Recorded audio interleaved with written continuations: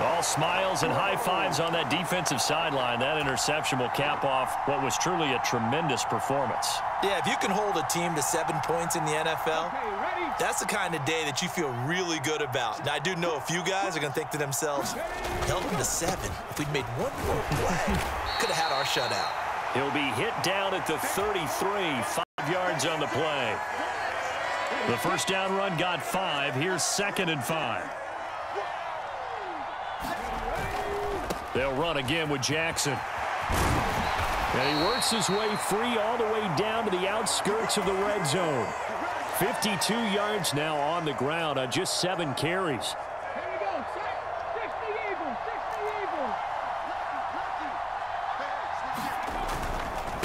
They'll try the right side here with Bo. And all the way down inside the 5 to the 4. Another nice gain, 16 yards there and a first down again.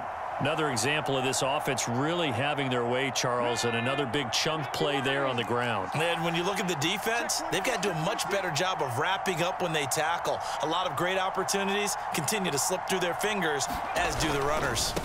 On the give, here comes Jackson. And he'll get it down close to the goal line, but not quite in. 2nd and goal from the 1.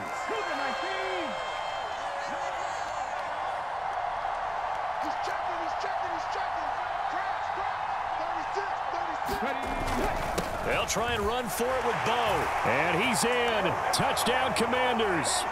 A great effort there.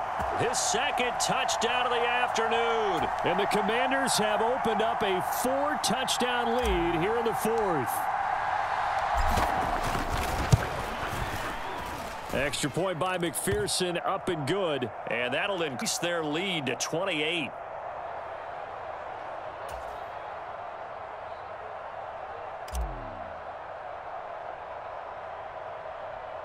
After the touchdown, McPherson on to kick this one away. And a short kick taken at about the 16. And he'll take it up past the 25 to the 26-yard line.